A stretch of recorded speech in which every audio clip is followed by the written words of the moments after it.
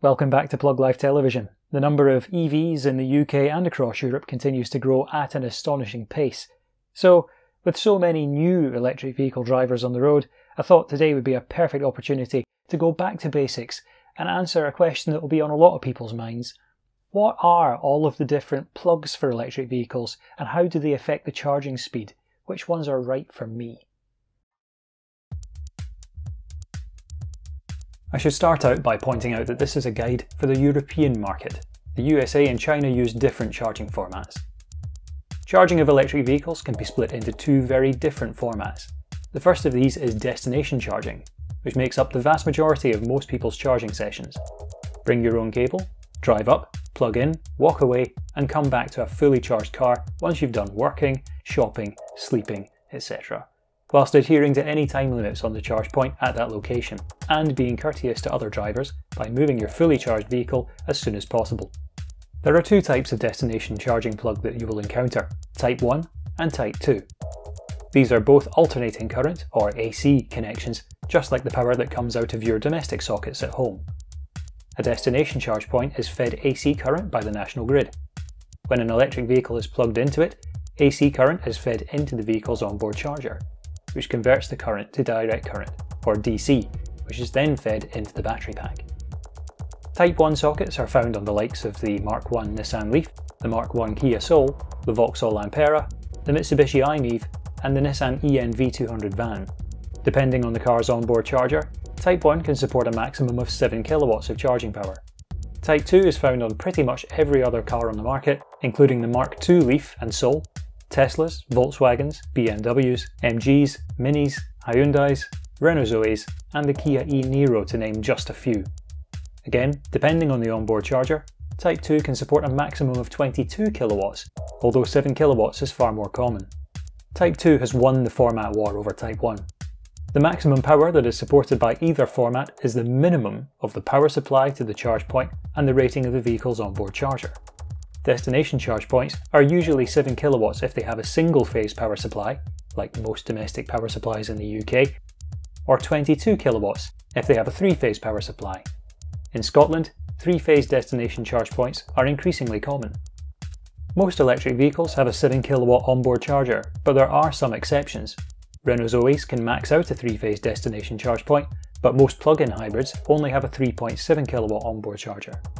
Furthermore, the original Leaf's standard onboard charger was 3.3 kilowatts, with the 6.6 kilowatt charger being an optional extra.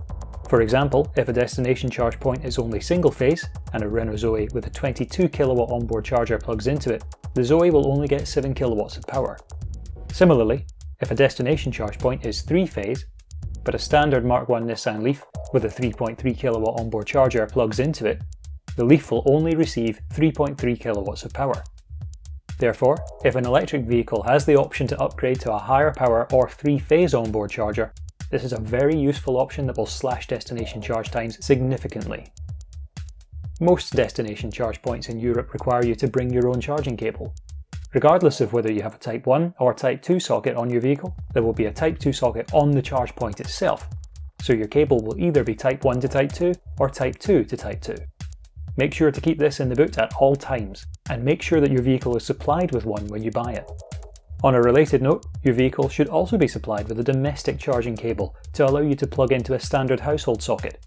The maximum charging power you will get from this is about 2.2 kilowatts, but it's a useful backup. Keep it in the boot and make sure that your vehicle is supplied with one when you buy it. Rapid charging is a very different format, for which a much more familiar mentality is required. Treat rapid chargers like petrol pumps. The cable is tethered to the rapid charger, much like a petrol nozzle is to a petrol pump. Stay with or near the car whilst charging, take only what you need and move on immediately. The two main rapid charging formats are CHAdeMO and CCS. Both of these are DC or direct current, and their high power cables are tethered to the charger. The rapid charger takes an AC feed off the national grid. DC current is fed from the charger straight to the car's battery, bypassing the car's onboard charger, and therefore allowing a much higher charging power to be delivered to the vehicle. Vehicles that use CHAdeMO include both the Mark 1 and Mark 2 Nissan Leaf, the Mark 1 Kia Soul, the i-MiEV and the ENV200 van. CCS is used by the Mark II Kia Soul and just about every other EV on the market, including Volkswagen's, the Tesla Model 3, the BMW i3, Hyundai's, the Kia e-Niro, the MG ZS EV, the Peugeot e-208, the Vauxhall Corsa E and the Jaguar I-Pace. CCS is winning the format war in Europe. If CCS looks somewhat familiar, that's because the upper part is a Type 2 socket for destination charging, hence the name Combined Charging System. The two large DC pins at the bottom are used for rapid charging. As with destination charging, the maximum power delivered during a rapid charge is the lesser value of the maximum power of the rapid charger and the maximum power supported by the vehicle. Up until 2020, most EVs and rapid chargers topped out at 50 kilowatts on CHAdeMO or CCS, but we're starting to see 150 kilowatt CHAdeMO and CCS chargers being installed, and even 350 kilowatt CCS rapid chargers from the Ionity network.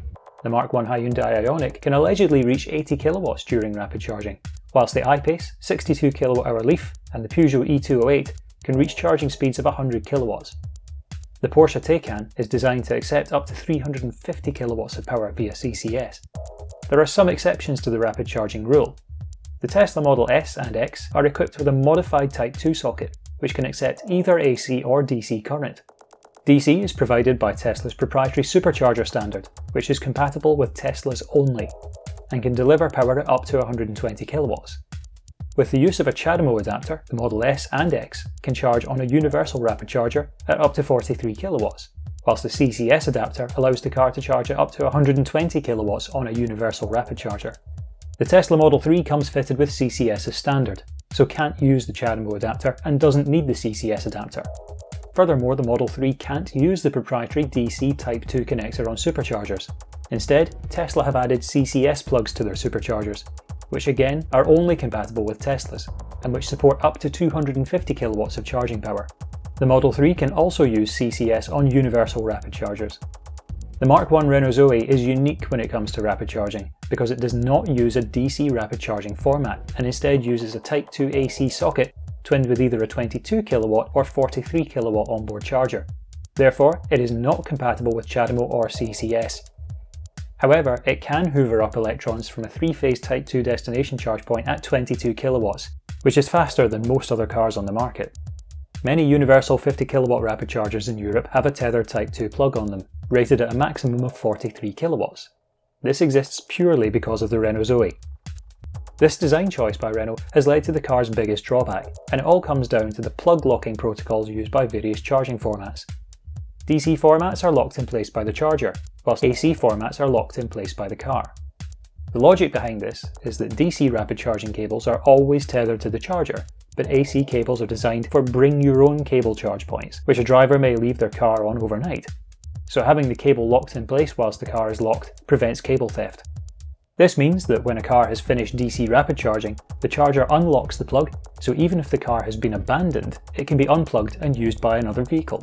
Conversely, if a vehicle finishes charging on AC, the cable remains locked in place by the car, so it cannot be unplugged. As a side note, Type 1 doesn't always automatically remain locked on some models, so remember to engage the cable lock switch on your car. Using a destination charging format as a rapid charging format has presented an issue for the Mark I Zoe.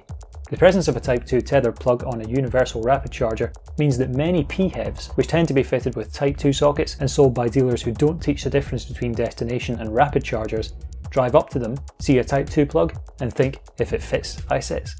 The PHEV then sits sucking about 3 kilowatts through a straw for a period of several hours, often despite destination charge points being nearby. When a Renault Zoe turns up, it can't use the rapid charger because it's blocked by the abandoned PHEV, which is using the rapid charger as a destination charge point, with the tethered cable locked in place by the car. Even if it's fully charged, the cable can't be released until the PHEV's driver returns. Thankfully, most rapid chargers can deliver a charge on AC and DC simultaneously. This is true of most of ChargePlace Scotland's rapid chargers. However, this problem is made worse on networks and chargers which can't supply a charge on AC and DC simultaneously. An abandoned PHEV on Type 2 paralyses the whole rapid charger, so when a DC rapid charging EV turns up, it can't use the charger until the PHEV is finished charging. Thankfully, some networks have introduced an overstay penalty, so the abandoned car will accrue a financial penalty that is automatically applied to the user's card or account, which should quickly deter them from doing this again. There has been some confusion at rapid chargers for new EV drivers with CCS-equipped vehicles. They turn up at the rapid charger, see the Type 2 cable, and think that it's the correct one for their car because it fits in the upper part of the CCS socket. However, as discussed earlier, this is incorrect because Type 2 supplies AC current to the car, meaning that the limiting factor of the charging speed will be the size of the onboard charger, which in most CCS equipped vehicles is small. This means that it will take several hours to charge the car on a rapid charger using the Type 2 cable, so as a rule of thumb, CCS equipped vehicles should avoid the Type 2 cable on rapid chargers. Instead, look for the CCS cable, since this bypasses the car's onboard charger and delivers the highest possible charging power and therefore the quickest possible charging time.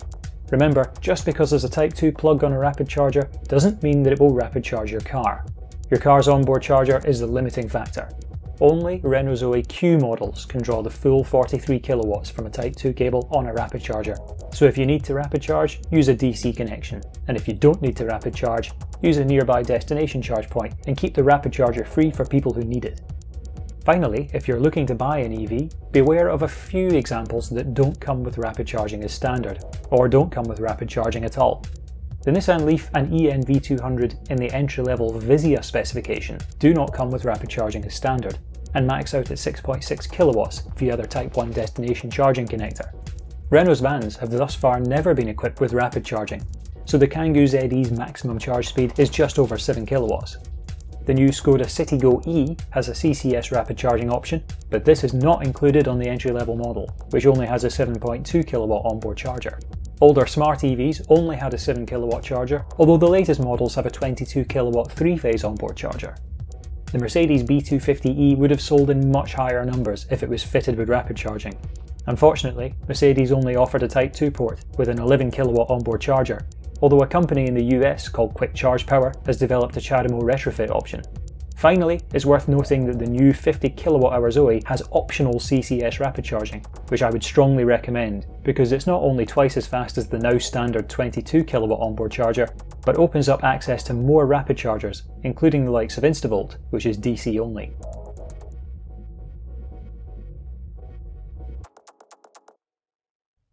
So there we go. I promise you, even though it seems daunting to begin with, it's so easy when you know how. In fact, if you want to be let into a little secret, I only used a public charge point for the first time after 5 years of driving an electric vehicle. And even then, I only did it because I was curious. I always charged at home and that was enough for me.